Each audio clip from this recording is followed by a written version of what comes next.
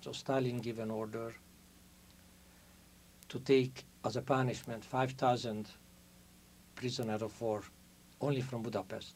They give us a train, a cattle train,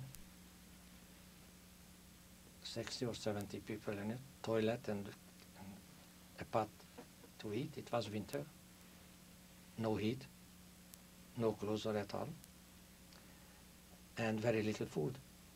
So there were a train which took us to Ukraine, south of Ukraine, called the Donetsk region, which is a very big coal mine region, in a very small place, a small village called Kajievka. We arrived with SS Germans and 32 Jews. The Russians were smart enough, they didn't involve to run the camp. They gave to the Germans. So there was a German commandant for the camp, and Germans, not capo, not guard, but German officers, they were running the camp. They were chief of the kitchen, chief of the group, of the building. So we have to take order in German from the Germans, from the SS Germans. The chief of the camp is a high-ranking officer of the Russian army, and because he was a Jew, and he wanted to hear everybody's story, everybody's lifetime story, what happened. So he was crying when he heard the stories. Each of us told a short. He was crying, and he said, "I will take good care of you." And he did.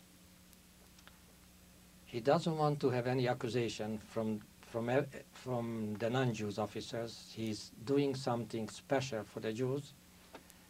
He ordered us to work in the stone mine, hammer and chisel stone mine. For 3 months we worked there, and we were sure, one by one, we were not going to make it. In 1945, December, I developed a scurvy, very bad scurvy. I had 105 or so fever, and my body was beaten up. I was gum. I was losing my teeth one by one. My tongue was swollen. I couldn't eat. Days and days I went without. I lost weight. I was like a toothpick, white hair. I walked with canes, not real canes, but piece of wood. And you were 20 years old at this time? I was 20 and three-quarter. And you were an old man? Yes, I'm an old man is dying.